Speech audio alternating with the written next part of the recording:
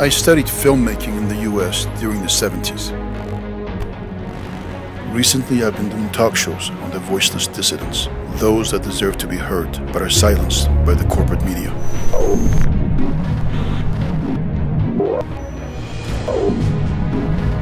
The Treasury Department of the present Trump administration sanctioned me and my colleagues.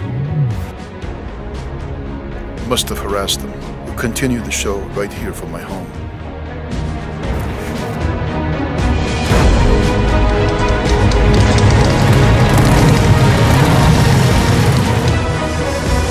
I am Nader Talebzadeh on Nader's show. Greetings. Today I will interview Mama Edie Armstrong, Afro-American artist and bilingual storyteller, a great woman who participated in the Arbaeen gathering 2 years ago. We will talk about her experience. Please watch the show.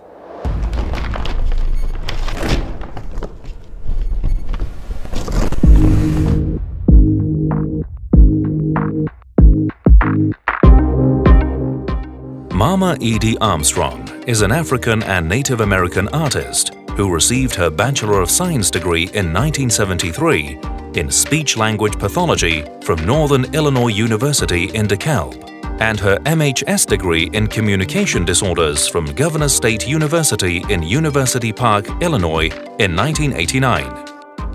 Fun and frolicky, or somber and serene. International bilingual storyteller and percussionist Mama Edie guides audiences through words and songs on journeys to find peace, power, and joy within. Seamlessly blending stories in Spanish and English, she welcomes audiences to broaden their imaginations, to create the world they would rather see, to embrace its multicultural richness, and love it. Her stories are largely inspired by her passionate regard for her African and Native American ancestries. In 2007, she authored an article entitled How to Reach a Multilingual Audience for a book edited by Margaret Reed MacDonald. The book is named Tell the World: Storytelling Across Language Barriers. Mama Edie has published original stories and has been featured on PBS and 2 award-winning storytelling DVDs. She was awarded a National Storytelling Network grant and a RaceBridges Fellowship for her residency, What About the Children?, encouraging refugee children to tell their own stories. Mama Edie's personal, historical, and folk tales encourage self-knowledge and empowerment, learning to see the light in everyone, and daring all to make a difference. Traveling the world, she shares interactive stories and songs that capture the heart. In 2017, Mama Edie took part in the Arbaeen Walk and experienced a new world which had an impact on her life.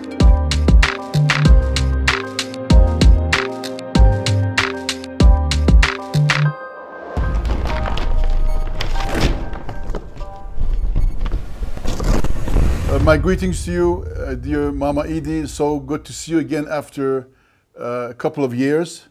And I wish you health and prosperity in all that you're doing. Let me begin. My first question is your trip to Iraq in Arbaeen, in retrospect. What has that left you with that you had not experienced before as an artist?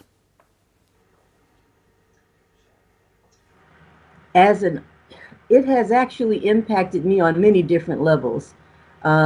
First of all, simply as a person, as a human being, because it was so overwhelming. Just some of the things that impacted me most had to do with just the presence of so many people. I had never experienced quite that many people before, and I remember it was estimated that year was roughly about 40 million people, if memory serves me correctly. And to simply be in the midst of that many people who were all there to honor Imam Hussein, and all that means was enormous. It was very, very enormous. And it's kind of hard, I guess, for me to separate myself as a person and as an artist because they're so closely entwined. And it seems that most of the experiences that I have, I end up finding ways to storyize them, if you will, and to be able to take the experience of being at Arbaeen and to relay that story, not as a once upon a time kind of thing, but as a, oh my goodness, let me tell you what happened to me in Iraq. It has been an amazing thing. So it doesn't really take much to develop a story based upon that experience. And among the things that really impressed me, that stayed with me, was the sense of family that I felt. It reminded me of the first time that I went to Africa, to West Africa, and I felt an unmistakable sense of being back home in a place where I had never been. And I felt that there.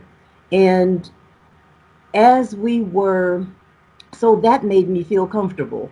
And then we felt so protected and so loved, and people coming up to us, you know, on the street, and who are you? And asking the question over and over again, so why are you here?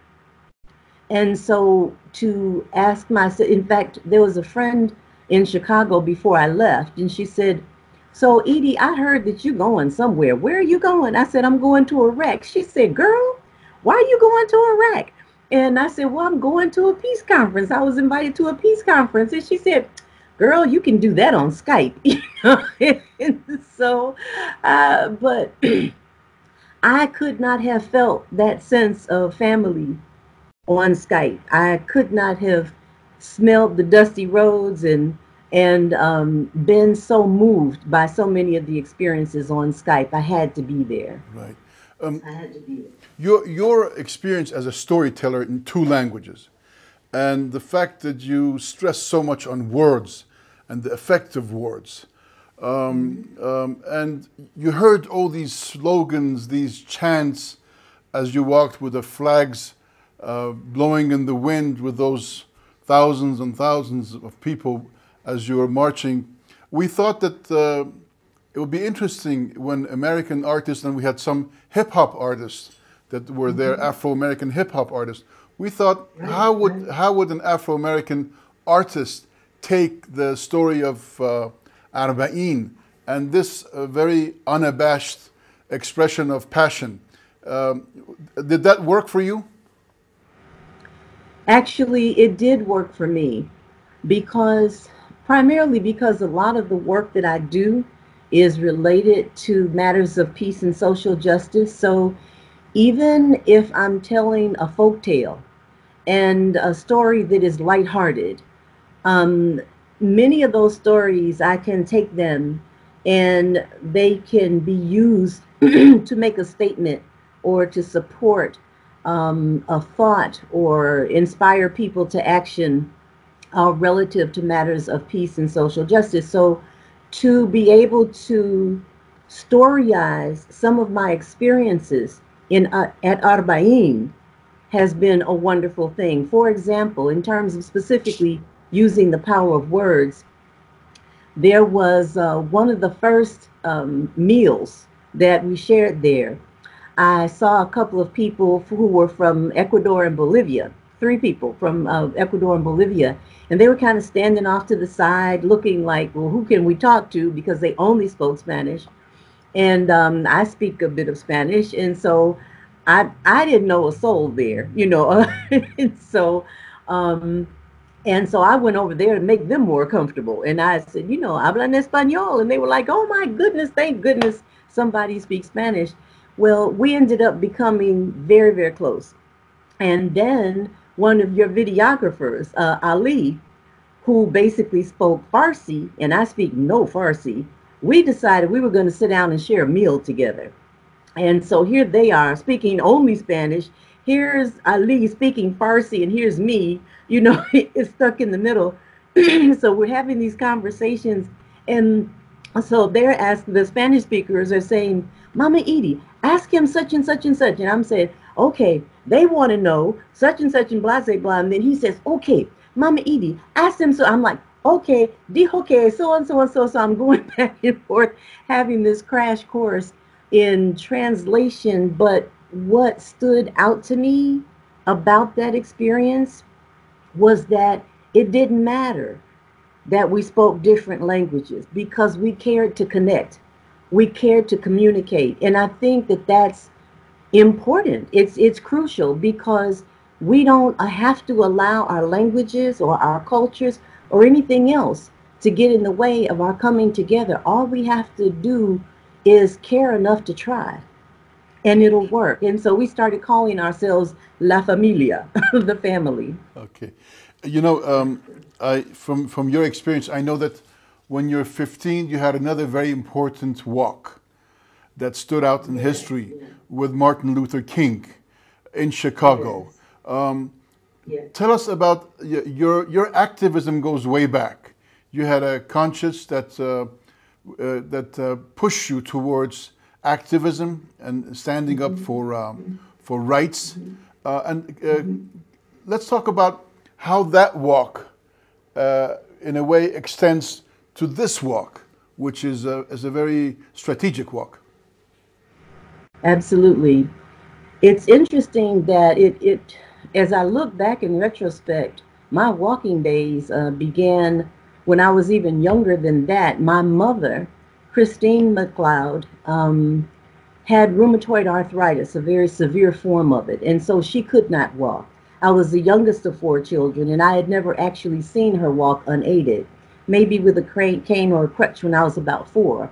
However, even though she lived most of her life from that bed, from the years that I knew of her, when there were issues in the community that needed to be addressed, she would have me write up a letter or would have me develop a form where I would she would send me up and down the street to get signatures so that we could get the aldermen to take action on certain things.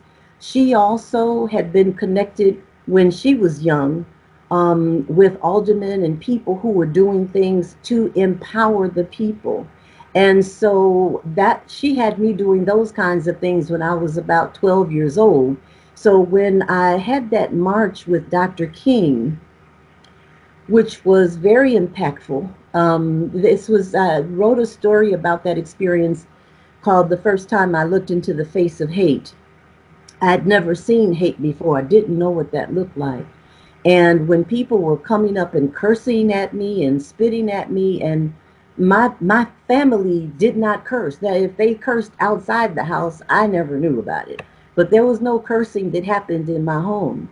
And so as a teenager, this was all very new to me, and being accosted simply because of my culture and because of who I was and what I looked like. And it was very violent.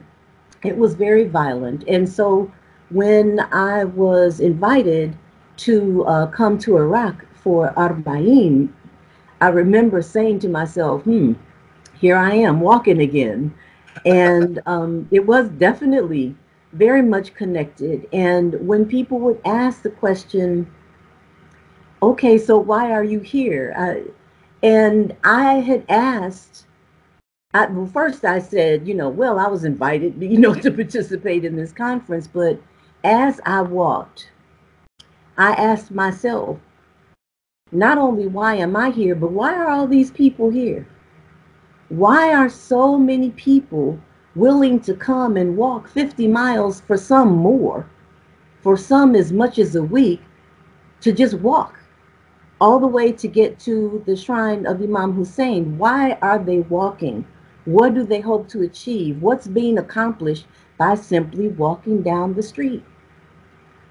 But it was such a full experience, because when I think about who Imam Hussein was and what his life meant, and that he stood for justice, and he was an example of patience, of tenacity, of determination and perseverance and internal strength and fortitude.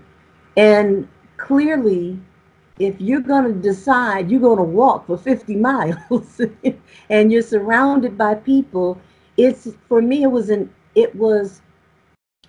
exercise in patience, in tenacity, and determination and strength.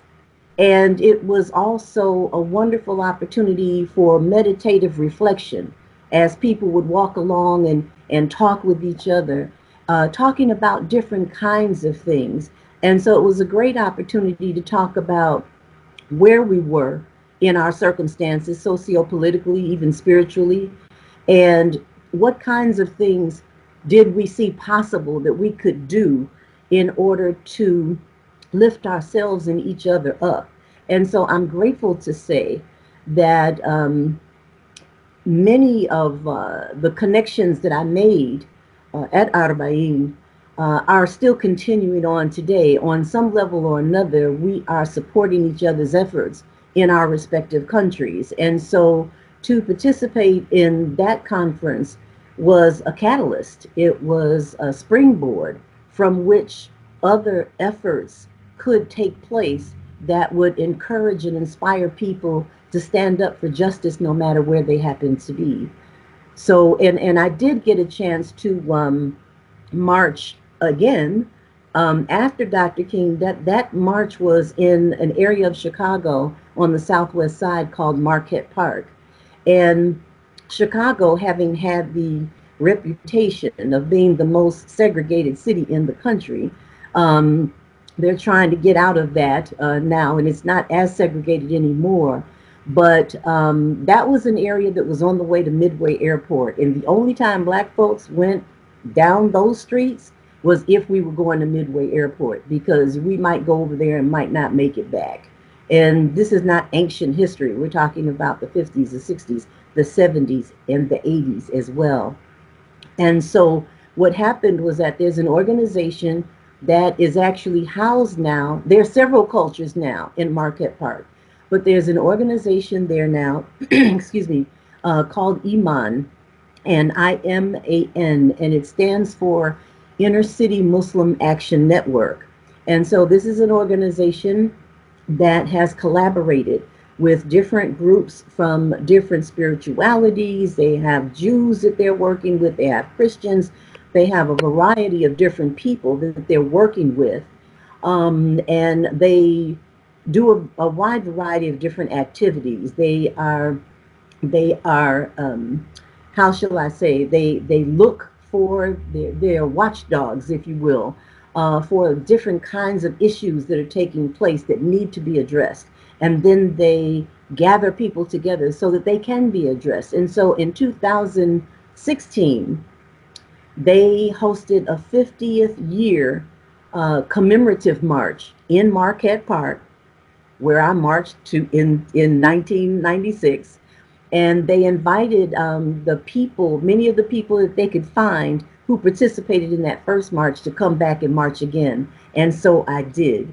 And that was an amazing experience, to be back in that place where I had known such hate, and to march among people that were filled with so much love and hope and determination. And there's a friend by the name of Sue O'Halloran, who is a wonderful storyteller and has committed her entire 30-year plus experience as a storyteller to exploring and performing around matters of peace and social justice. Sue lived in one of those redlining communities, and we're the same age. There's no way that her parents would have allowed her to march with me when we were both teenagers. But I contacted Imam and I said, you've got to invite my friend Sue, this little red-headed Irish girl. And I said, she's got to march with me this time. So Sue called me up. Edie, guess what? I got the call. And she said, they've invited me to march.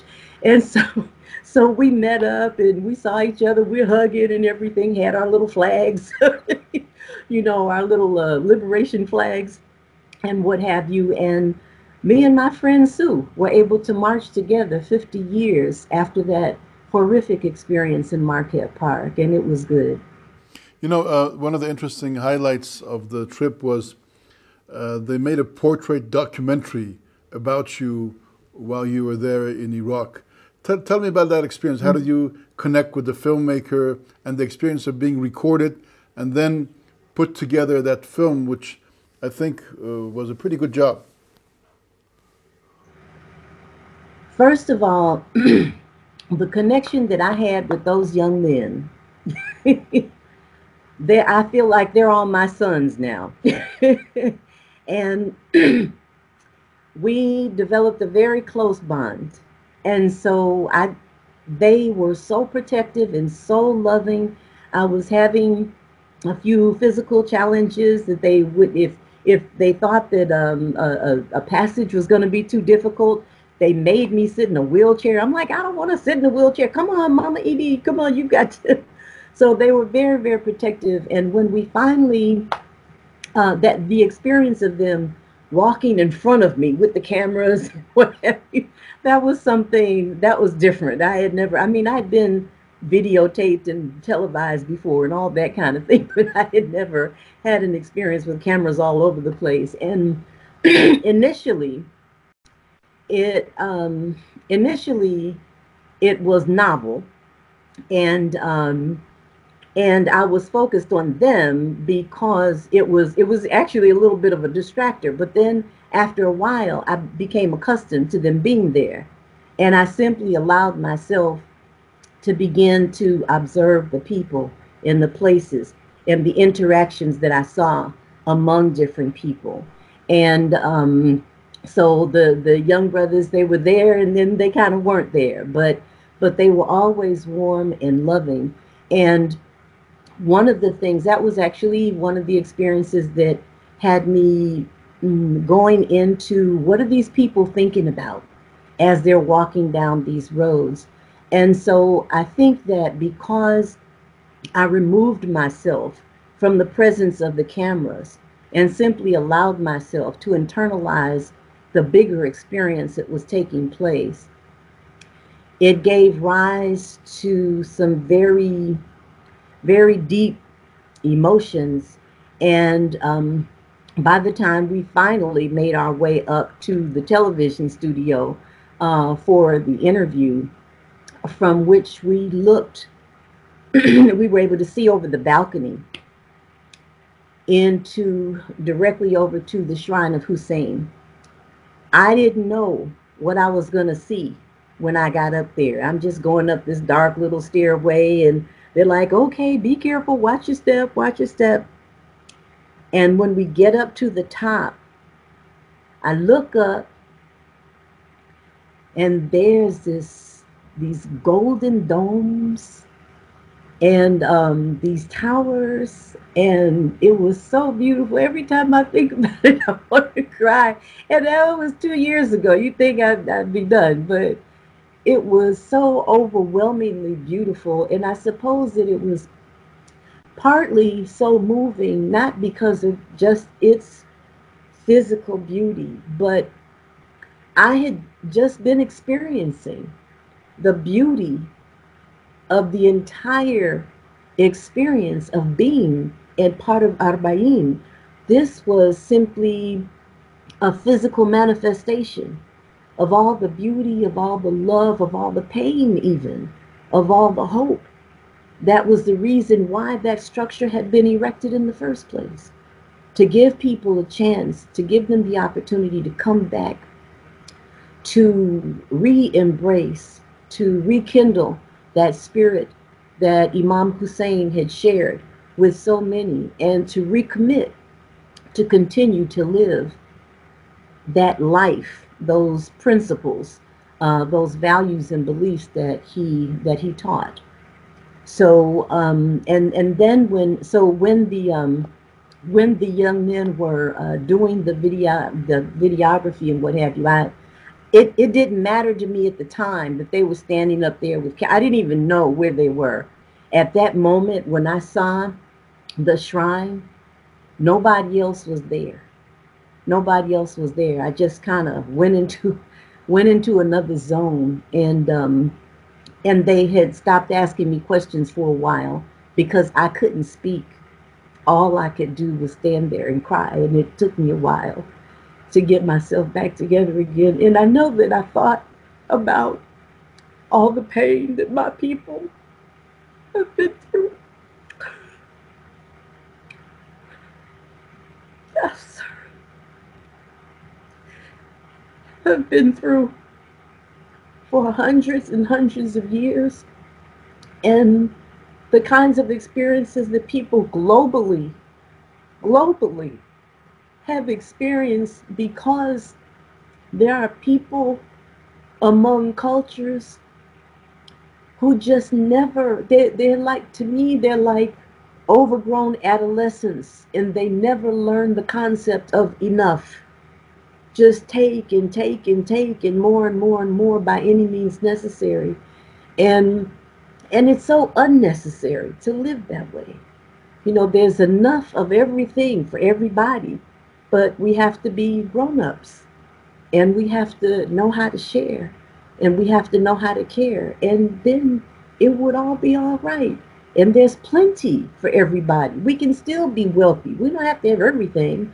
And so it remains important that we have experiences like Arbaeen, so that people can be reminded of the pain, but also of the triumph of spirit, and that we need to pass that on in any way that we can. So if I can continue to pass that on through stories, through my songs, through poetry, through conversations. And that's one thing that we have to do more with each other. You know, I hear so many people saying that they didn't know such and such about a certain culture. I said, well, have you ever tried to have a conversation with anybody from that culture?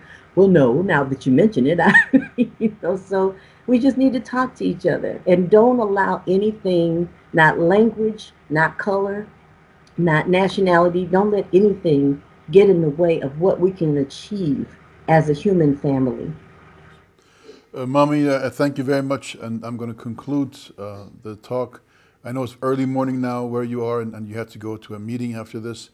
I thank you, and as we're speaking, the Arbaeen is going on. You see the huge throngs of people, even more populated than the year that you were there, all feeling the same passion, the same very strong expression of passion and emotion about an event that took place over 1,000 years ago, but has stayed in history, and for some spiritual divine reason, it has withstood history. Yes. So thank you so much, and it's a good thing that now we have a documentary about you, in which we will broadcast right after this interview that I'm having with you. Thank you.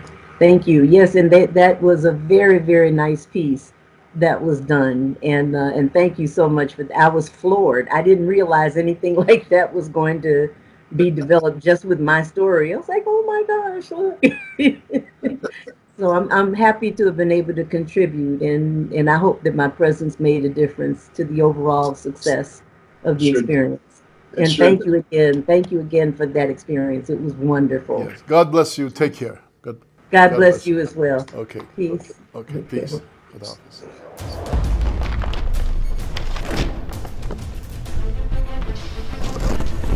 Hope you have enjoyed the interview with Mama Edie, so stay with us.